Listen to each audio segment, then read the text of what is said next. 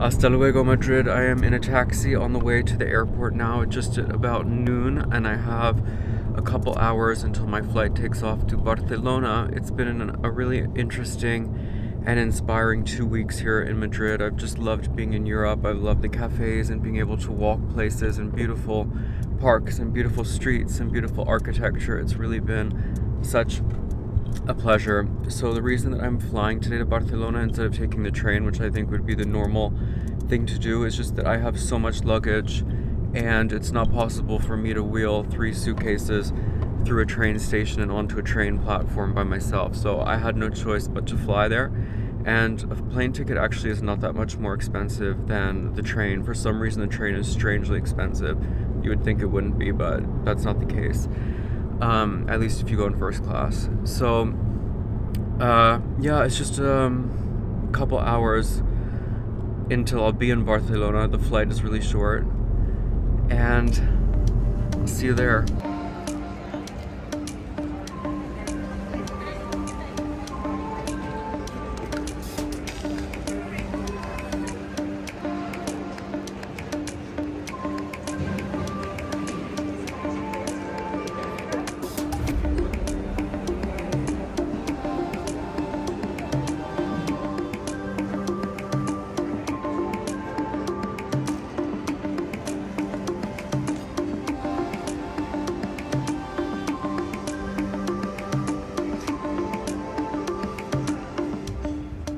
So I think I mentioned that I am actually flying business class on this short flight between Madrid and Barcelona, and the reason that I did that is just because I have so much luggage again that with the extra luggage fees and everything, it came out to not that expensive and not much more expensive again than if I had taken a train in first class. So this flight only cost me $180, and it got me fast track access through security, which was really luxurious. I didn't have to wait at all. I could take my time unpacking my stuff and then repacking it, and then now I'm in they call it Sala VIP, which is just the lounge, and it's nicely designed. There's nothing like super special here, but I think I might be in the domestic terminal. I'm not sure. I'm in Terminal 4, but there is a hot buffet and some drinks and this and that, and I'm also seeing that I think if you have an Amex Platinum, then you can also enter into this lounge. But yeah, of course that makes sense. With Amex Platinum you can enter into like a ton of lounges. So anyway, I have an hour until my flight to Barcelona, and I'm just chilling and waiting and excited, very, very excited to be in Barcelona.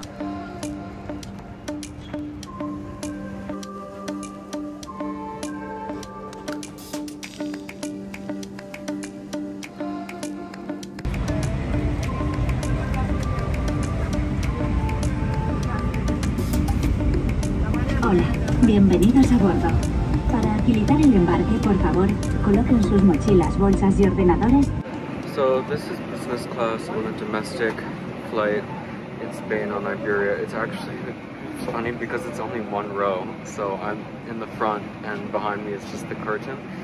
The only thing, I mean, that's worth it, actually, as I said, it's not that much more expensive, is you have fast track access through security, you have lounge access, and then at least then the middle seat is unoccupied. So you don't really have to worry about having enough space for your overhead cabin, baggage, and everything like that. So to me, definitely worth it for $180 to go from Madrid to Barcelona, you know, without a headache, without stress, without having to lug 3 gigantic suitcases through a train station. Absolutely worth it.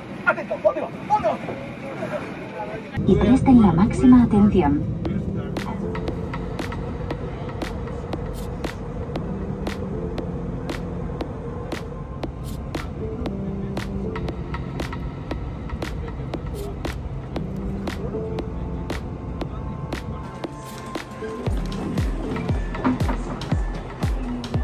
I think the devil himself designed the airport in Barcelona. I've been walking already. It feels like 10 minutes from the gate to try to get to the baggage claim, and it's just like this insane circle. And even in Madrid, I actually have to say the airport was also terribly designed, like very, very vague directions, and just trying to find el equipaje.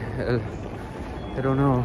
It's like, it's just too much walking.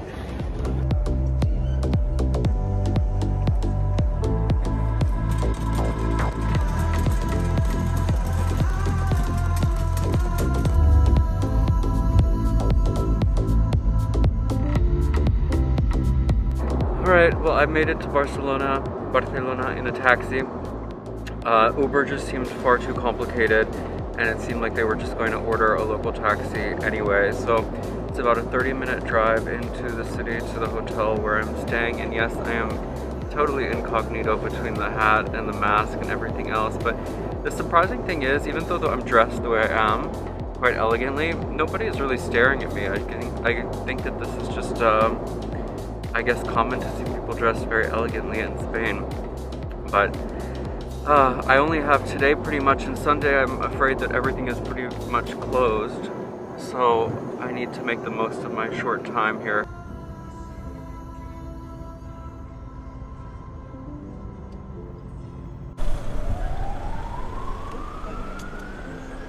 Because it's my last 2 nights in Spain, I really wanted to do it up fancy here in Barcelona. And so I booked 2 nights at the Hotel Casa Fuster. This is a historical or like monument hotel, 5 stars, totally luxurious. I'm going to show you my room, which is called a superior room. I guess it's like 1 level above the deluxe, just because it had a little bit more closet space and stuff. It's so freaking gorgeous decorated. It's beautifully decorated. You don't want to see my face, trust me, you want to see this room. So let's start from the very beginning. And welcome inside. So first we have this little salon area, which is just a nice kind of, I guess, breathing area, and then led into the bedroom. Look at how fabulous this bed is, how gorgeous. The only thing is I don't know why they kind of have 2 single beds squished together. Like, it's a little bit weird to me, but I love, love, love the blue velvet chairs. And then over this side there's the TV, there's a desk with the coffee maker, the Nespresso machine, which I really hate Nespresso machines, I've come to find. Mini bar, I think, but very chic. Look at this dark wood. Can you see it? No, probably not. It's like some very beautiful dark wood. And then, anyway, the closet space over here, which actually also can be closed. So plenty of room for my suitcases. If I was actually staying here for a long time, I would hang up all my stuff. But unfortunately, just 2 nights. Let's go into the gorgeous bathroom, shall we? That's always one of my favorite places in a hotel. So sink, and then on the right side, bathtub. Oh my god, with jacuzzi jets. You know what I'm going to be doing tonight. And then on the left side, we have the shower.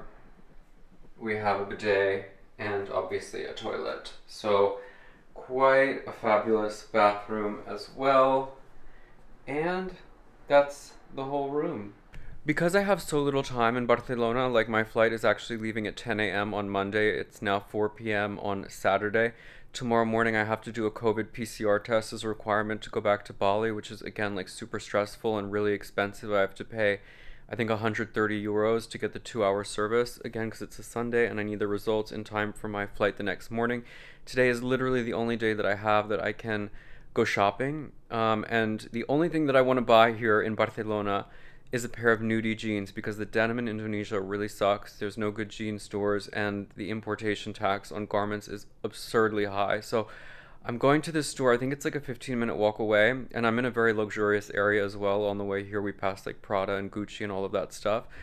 So I'm going to have a little walk tomorrow. Again, everything will probably be closed because it's Sunday, and I've got to do my COVID stuff early in the morning, but then we'll see what the rest of the day has in store. This video will be a vlog style format because it's such a short trip and kind of so like, I don't even know what the hell I'm doing, that I'll just take you along with me and we'll have fun and we'll see what we see in Barcelona. I obviously won't be able to give any advice really because I'm here for such a short time and it is my first time. But I'm excited to discover this city with you. Let's go together. Vámonos.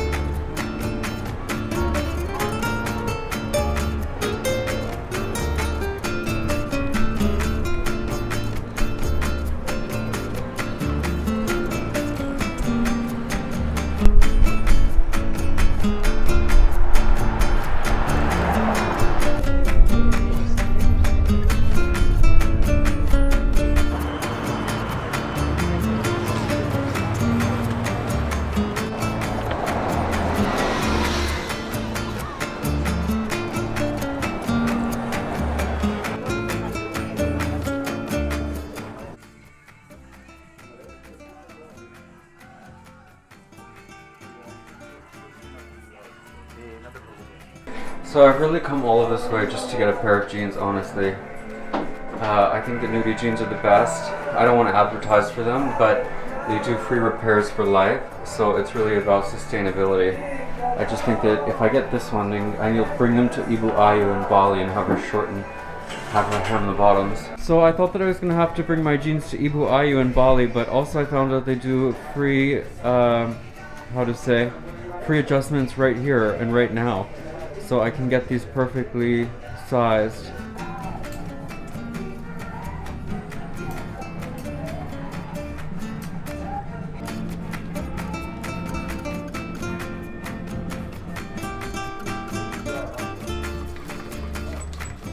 So I've come to this restaurant. I actually have no idea what the name is, but it was recommended to me by the nudie jeans shop salesman, and it's also just right next door. That's probably why he recommended it, but it's nice to be on terrace, to be sitting outside here, because the weather is actually quite lovely today in Barcelona. It's just under 60 degrees Fahrenheit, but the sun is shining, and it is lovely. This restaurant is a bit expensive, and they keep trying to upsell me on other things, but I just want something very simple because it's a very weird hour to be eating right now at 5:45. So far, everything in Barcelona, very lovely, but what can I say? I've been here for an hour. I just went shopping and now I'm having food, so what could be bad about that? As I had said in my previous video about Madrid, what am I saying? I don't even know what accent I'm using anymore, but one of the things I really like about Spain is Rioja wine, which is very tasty and very cheap. Actually, I have no idea what this glass costs, but usually it's like 3 or 4 euros in a restaurant. I think this one probably costs more because it's kind of a chic spot in like the heart of a very chic area, but nonetheless, great wine in Spain. So I've just come back to the hotel after a lovely walk in a shop and having some tapas on the sidewalk, just watching. I don't know how this light is, how I like this, but anyway. Yes, I'm just having a breath because I have a date tonight at 8 p.m. and I went down to the concierge to ask for a recommendation, and then she made me a reservation at a place that is close by and that is supposed to be good and healthy and not too intimidating, because I have to say, between you and me, I end up paying every single time I go out here with a guy in Spain because they always have less money than me. And I do find it's like the same situation is when I'm in Bali. I've become, at my young age, like a sugar daddy, but that's beside the point. I'm just happy to actually like have a date and be doing something tonight because it's Saturday night, and I hate on the weekends here in Spain, like when I was in Madrid or whatever, to have nothing to do on the weekends. Like if people were busy and I wasn't invited and whatever the case is and I had nothing to do, like it's just a bad feeling because it feels like all of Spain is out eating and drinking and having fun, and then you're like sitting all by yourself, kind of sad. So I'm happy that I have a date tonight, even if I have to pay. No pasa nada, as they say in Spanish, not a big deal. And oh my god, I'm just so happy. I love being in a hotel room that makes me feel good. Like, I know that it's a splurge and it's a luxury, but for me, these are the kind of moments that I just treasure the most, like in travel. Being, I don't know, treated like really special just makes me very happy. You can see the smile on my face is real. So this hotel has a little gym, but it's sufficient after not working out for a week because of the ridiculousness of the situation in Madrid. But moreover, I mean, the view from the gym is spectacular. Check this out. I don't think that there's any place better, any view better to do your cardio than right here. After a quick workout, it was time to get ready for my date. We met at a little restaurant nearby the hotel. I won't kiss and tell, but it was a nice evening.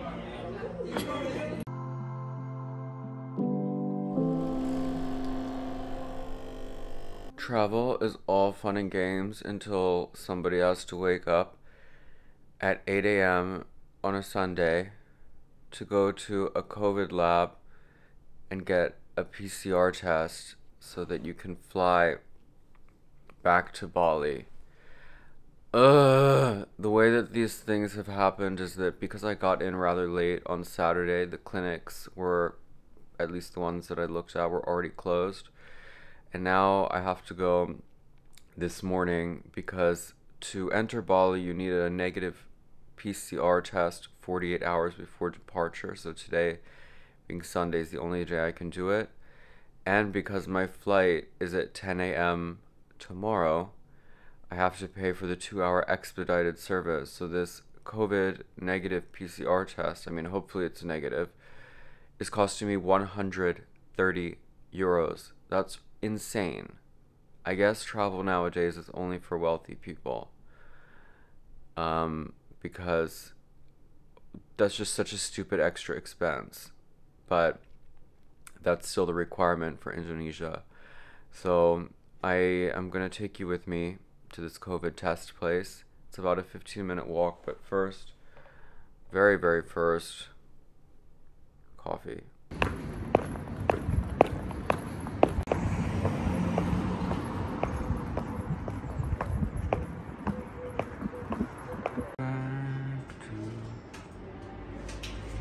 ¿Te llegó?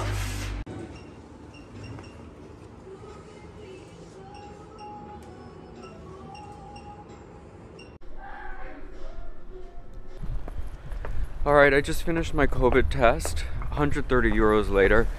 Felt kind of like I don't know what word to say, but they swabbed really deep into the mouth and in the nose. Really nasty feeling, but obviously fingers crossed now that it's negative, because I can't even imagine what would happen if I had a positive result, and the horror of trying to fix that problem would be, but no bad energy. I should have the results by email in 2 hours. Again, that's why I paid extra, because my flight leaves Monday morning. Today is Sunday. Everything is closed in Spain. I can't wait even 24 hours. So, voila. That's the situation. Now I'm walking back to my hotel. Shit, I'm walking on a red light to get some breakfast. Actually, I'm going to stop on the way to just get a croissant, because I'm sure the breakfast at the hotel is ridiculously expensive. And yeah, so today's my only day in Barcelona, but I did the thing that I had to do, which was the PCR test. So today, even though it's actually freezing, I have the unfortunate distinction of coming here like on the coldest day, and then once I leave it starts to get warmer progressively every day. But I have to take advantage of the fact that it's my only day, so I'm gonna go try, walk, see the sights, do all that, and meet you somewhere interesting and beautiful.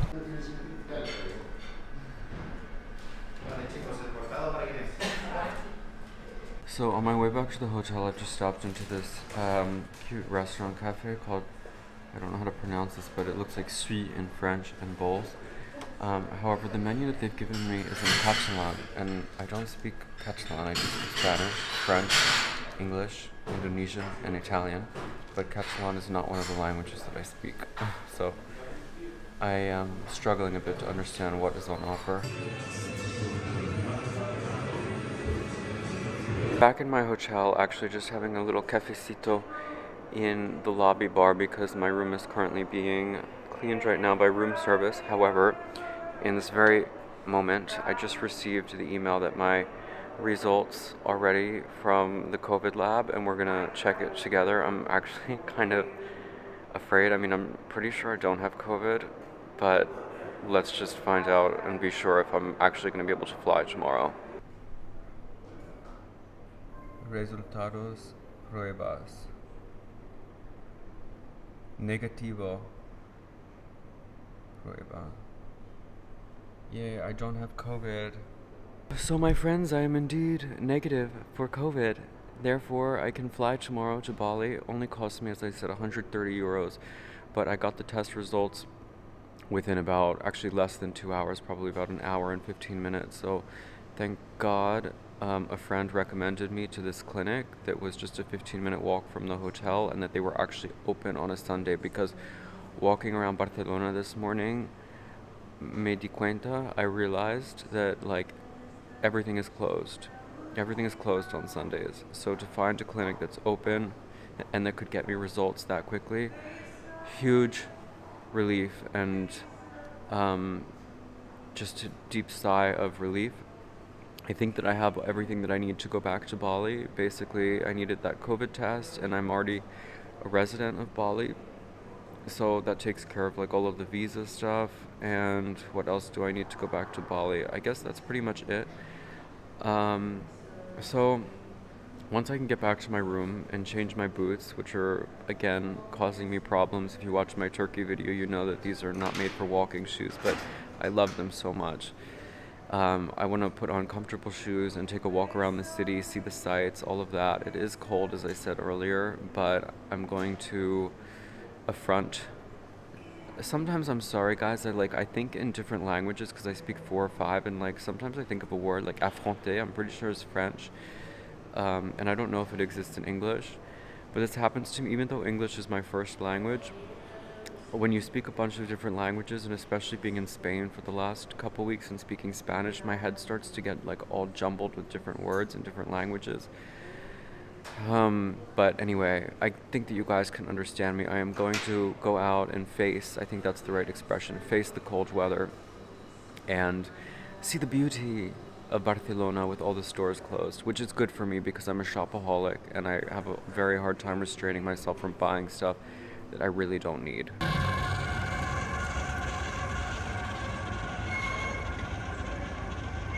So pardon the fact that I'm filming this on my front-facing iPhone camera because I'm just not in the mood to take out my regular camera right now because it's very slightly misting and raining.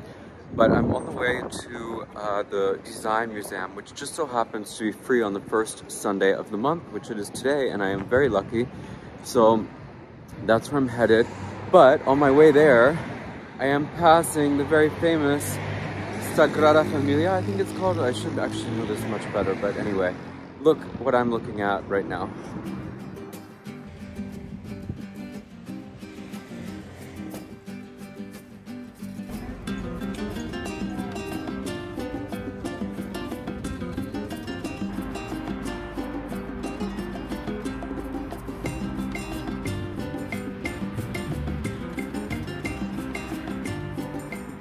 So it's been about a 25-30 minute walk, and right in front of me now is the Design Museum, and I am looking forward to at least visiting one museum in my time in Barcelona.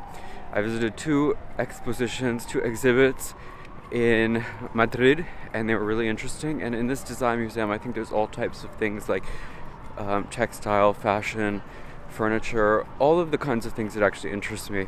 So as I said, if you come on the very first Sunday of the month, entrance is free. You just have to reserve your ticket online before, which I did, super easy. And now we're just walking up, and hopefully I'll be able to film a little bit inside.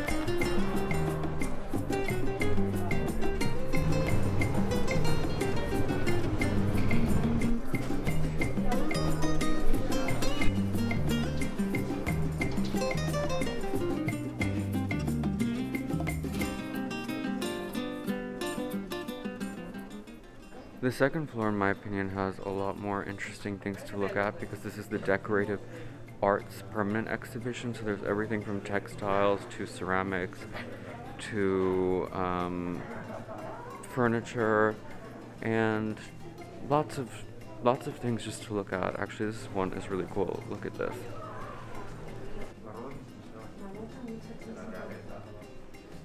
Again, looking at all of this interesting furniture. Look at this. I guess it's like a tea bed behind me, but also kind of like a kingly chariot. Very chic and fabulous. All of these vintage timepieces and just beautiful artifacts, you know, from a different time when things were made with craftsmanship, when things were made by hand. And that is personally something that I am very passionate about, is handmade. I love to see the beauty of handmade artisanal things, and so in this particular exhibition on the second floor there is all of that. It's really magnificent to look at and inspiring.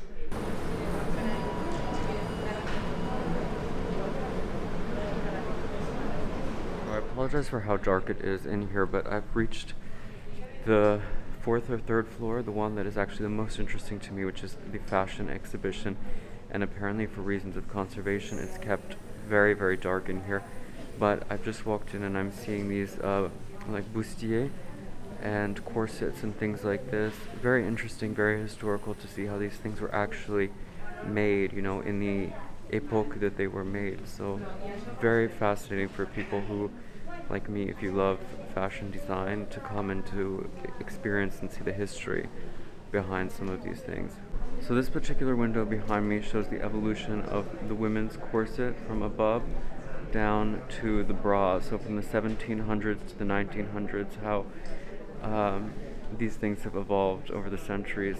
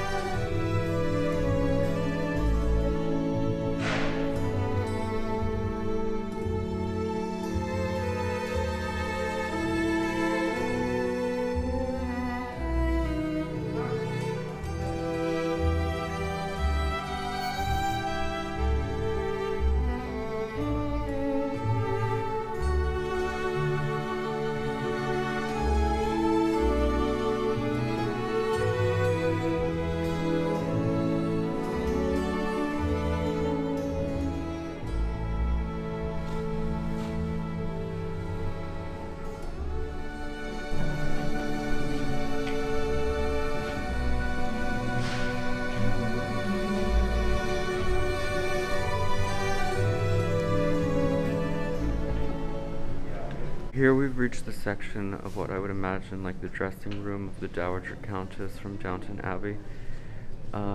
Totally her decade, her era basically of clothing. This is up until 1910, which is when I think that Downton Abbey actually starts, like 1912 with the sinking of the Titanic, so the fashion of this period would have been very much her style, and so I'm sure the costume designer was inspired by archives like this. So what I'm looking at now is the evolution of women's fashion from 1910 to 1930, and basically how when women stopped wearing corsets, the silhouette has changed. I think we have Coco Chanel to thank for that, or is responsible for that. And so you see these 20s sort of flapper style dresses evolving with kind of an A-line shape, and to me it's less flattering. I would prefer a woman in a corset, but probably for women this was much more comfortable. And here we have the evolution of haute couture between the years 1930 and 1960. This is maybe like my favorite epoch of fashion, looking at these dresses, especially this really elegant black chic simple one that looks like it's made in velvet, if I can see from behind the window, but just gorgeous silhouettes, very, very chic. I think that are some of these Balenciaga? Let's see. Balenciaga being the most famous fashion designer from Spain, the most famous haute couturier from Spain. Okay, I'm very proud of myself as a fashion historian because yes, indeed, most of these dresses are by Cristobal Balenciaga, as I said, the most famous Spanish haute couture designer. But basically this new look that they're talking about from the 1930s to the 1960s was ushered in large part by Yves Saint Laurent. And let's see, Balenciaga. Yes, these are all of these gorgeous dresses are from the Balenciaga haute couture collection. Just absolutely stunning when you look at them up close and you see the details on the embroidery, and just the silhouette is wow. Now we're looking at the evolution of fashion between the 1960s and the 1990s with the introduction of prêt-à-porter, which means ready to wear, and how that changed dramatically the women's silhouette, and also just the youth culture of the 60s becoming more things like kind of unisex pants for women, all of that kind of stuff. So it's sort of ushering in the modern era of fashion design. So lastly, we enter into the modern age where it's anything goes basically in fashion, and with the men's and the women's clothes there are some what I would call hits and some definite misses. For me, this fashion exhibition was by far the most interesting part of the entire museum, and I started in the wrong place, but it doesn't matter because I want to read you actually what the point of this exposition was. Since ancient times, human beings have altered the shape and appearance of their bodies by means of hairstyle, jewelry, tattoos, and especially their clothes. In every age, the different ways of dressing are intimately connected with moral, social, and aesthetic codes. Fashion imposes standards of beauty, silhouettes and volumes are modified, and nature gives way to artifice. Clothes change the body's proportions and alter the wearer's relationship with physical space and other people. The exhibition Dressing the Body sets out to show how clothes modify the appearance of the body by ways of actions that have alternately tended to compress it and liberate it from the 16th century to the present. So, very fascinating to see the evolution of fashion and how it relates to society over basically 500 years. So, very interesting. I'm glad I came here. I'm glad it was free because I wouldn't have wanted to pay necessarily for most of this museum, but the top floor fashion, definitely worth it if you love fashion.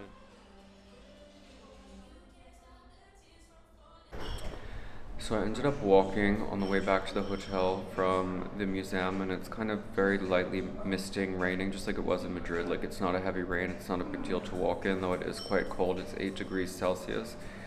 And I stopped along the way at this place, like a poke restaurant, but I noticed something really interesting on the menu that I've never seen before, which is a poke pizza, and that's what I've ordered now. It's about lunchtime. I think it's like 2:30 or something. So I still kind of have the whole rest of the day, but I think I need a little bit of a siesta just because I've walked now, I think 3 miles total, like to the museum and back in not great weather. But I'm really close by my hotel, and I'm looking forward to seeing what this poke pizza is actually like. I guess a poke pizza is basically just a poke bowl, but that's put in a pizza form because there's no way obviously you can eat that like a pizza. The only thing that's holding it together at the bottom is a nori, like seaweed sushi piece, whatever you call that. So you still have to eat it with a fork and knife, but whatever. It's an interesting concept, even if not 100% successful. So guys, the only way for me to finish this video without it being totally random is to explain what happened with the rest of my time in Barcelona. Basically, long story short, I met a really, really beautiful guy in the afternoon around 4:30, and we ended up spending the entire rest of the day and the entire night together. So I didn't film really anything else from my time in Barcelona because I just had this really great connection with this person, and I think that's why ultimately I got so emotional when I left the next morning, and you're about to see that reaction. So I'm a little bit more together, and I'm recording this video now because I basically just burst out crying when I passed through the immigration.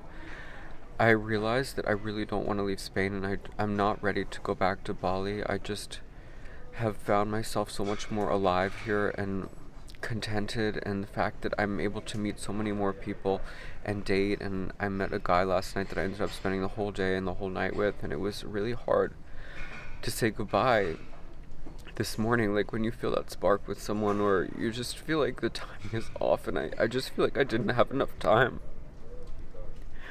away from Bali. Like, it's only been a month that I've been gone, and it's gone by so quickly, and I'm just not ready to go back to my life and to my routine there. I really feel more alive and more content in Europe, even though life here is obviously far more expensive and has its own difficulties, and I can't live all year round in Bali, and I really want to plan another trip to Europe as soon as possible. I think that my plan is to rent out my villa if possible. I need to negotiate with my landlord, but basically then come back to Europe for a couple months at a time. I'm much happier, you know, in a place where there are other people like me, or I don't know, just the openness of Spain has really touched me. The people that I've met here, the experiences that I've had, the cultural experiences, and just being in a place that feels intellectual, you know, like that I'm using my brain, which I don't use in Bali, to be honest. And I know that it is counterintuitive to a lot of people, but Bali does not bring out the best in me anymore. I think because I've been there so long, and I kind of take it for granted in some ways, like what it offers me. And when I tell people about my life in Bali, you know, they say, oh my god, like, you have the dream life. But to me, it doesn't feel like that anymore. To me, the dream life would be to spend time in Europe, you know, and to just is where I feel like I fit in, you know. I don't fit in Bali. I have one friend there over 3 years, you know, and I don't go out and I don't socialize because they're just not my people. And I've really felt at home and I've felt happy in Spain, and it's been a long time since I felt that way. It's so ridiculous that I'm crying. I don't know if it's like I'm exhausted emotionally from barely sleeping last night, and the stress of just travel and everything is a lot. But I'm not gonna keep crying on camera, and I actually have to get to my gate soon. It's like a 15-minute walk away, but today I'm flying again Singapore Airlines in business class all the way back to Bali. So from Barcelona to Singapore with I think a brief stopover in Milan, but not changing planes. And then from Singapore to Bali with not a long layover either, but it's still like a 20+ hour travel day. I just want to sleep, I think. The whole time, and I'm sure I'll feel okay when I get back to Bali, but I just don't want to stay there a long time.